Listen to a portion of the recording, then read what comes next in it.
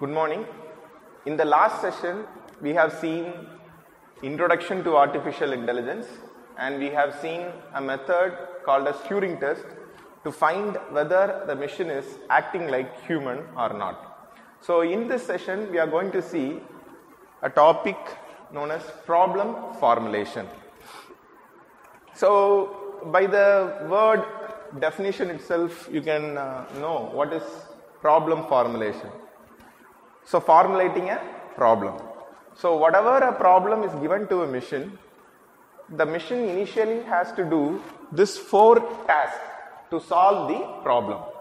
See, the problem can be either to throw a ball into a basket, or a problem can be either to sing a song or even to dance.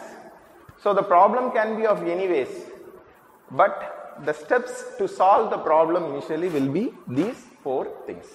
So let us see what are the 4 things that is needed to solve a problem by a machine. So first one is very important, that is the initial thing, define a problem. So whatever the problem is given, first we have to define the problem, stating what is the initial state and which one is the goal state. So as I told you, to throw a ball into a basket, the initial state will be a man or a machine standing in a place or in a room called as room A. And the goal is to throw a ball into a basket. So whatever the problem is, first we have to define what is the initial state and what is the goal state. Secondly, analyze the problem. So analyze the problem in the sense, there will be different ways to reach the goal. So we have to see what are the possible actions are and what are the ways in which we can reach the goal. For example, the same example of throwing a ball into a basket. See, I can either run towards the basket, nearby the basket, and reach nearby the basket to throw the ball into it, or from the place where I stand, I can throw the ball into a basket. So there will be different ways to reach the goal, that is ball into a basket. So that we have to analyze. So the second step is analyze the different possible ways to solve that particular problem. Third one, represent the knowledge base. So KB is nothing but knowledge base.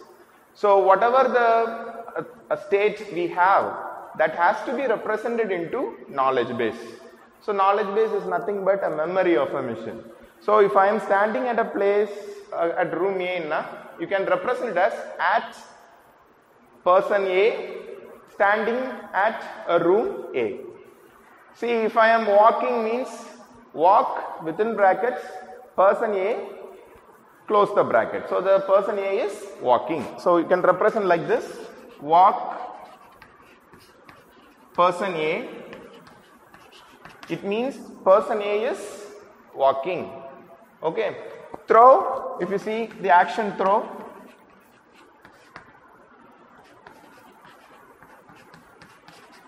basket, if you see the ball is thrown into the basket. So like this, whatever the state we have, that state has to be represented into the knowledge base, so that the knowledge from the machine can process from the knowledge base and give us a solution. So that is the third state, representing the different states into the knowledge base of the machine, so that the machine can process and give us a solution. And the last one is the final step, that is choosing the best solution.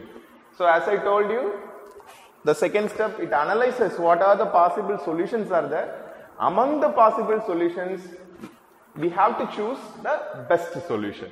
So these are the 4 steps that is needed to solve any problem, and hence it is called as problem formulation. So now we will see an example for formulating a problem. So I have taken an example of traveling salesman problem. I hope you remember this traveling salesman problem.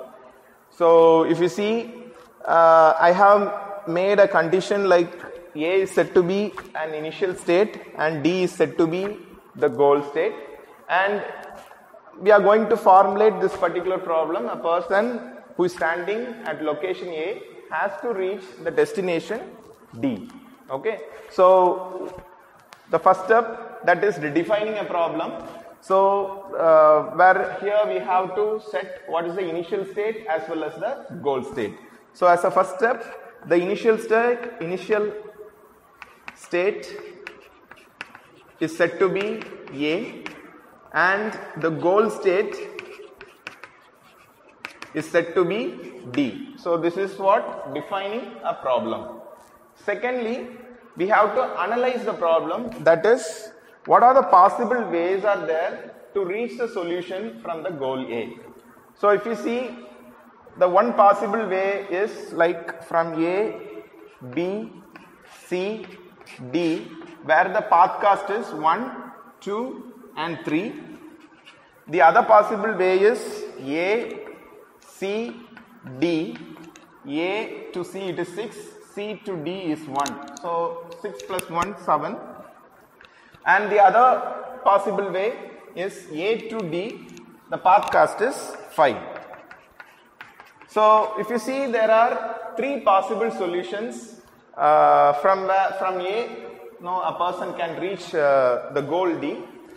So among these 3 possible solutions, we have to find which one is the best one. Okay, so that is step 4. So let us see. So step 3, we have defined the analyze the problem, like what are the possible solutions are there. Now, the third state is representing the knowledge base. So representing the knowledge base, for example, in this traveling salesman problem, you can represent the link between each nodes and the weight or the cost for that particular link. For example, if you see A to B, the path cost is 1, A to D, the path cost is 5, A to C, the path cost is 6, B to D, the path cost is 1, and C to D, the path cost is 1. So representing the states, initial states into the knowledge base is the third step.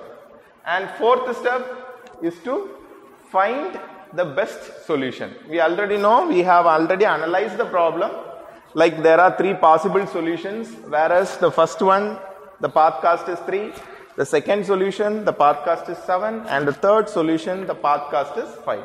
So among these 3 solutions, which one is the best? Yes, the first path, that is A, B, C, D, is the best since it has the lowest path cost. So that will be the solution to this particular traveling salesman problem. Okay, so not only traveling salesman problem, whatever the problem is given, with this 4 steps we will be able to find a solution to a problem.